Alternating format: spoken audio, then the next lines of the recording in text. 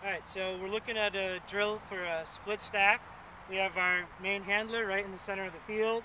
We're going to have the mark forcing him right-handed flick. Down the field we have two cutters on either side.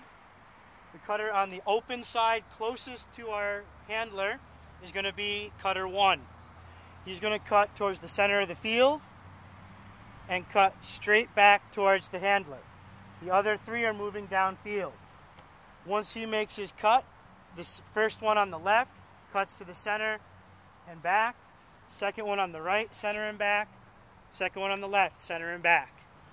To reset this, the thrower goes to point 1, point 1 goes to 2, cut 2 goes to cut 3 goes to cut 4. Great, let's do one more time because there's a lot of motion. I want to make sure it's clear.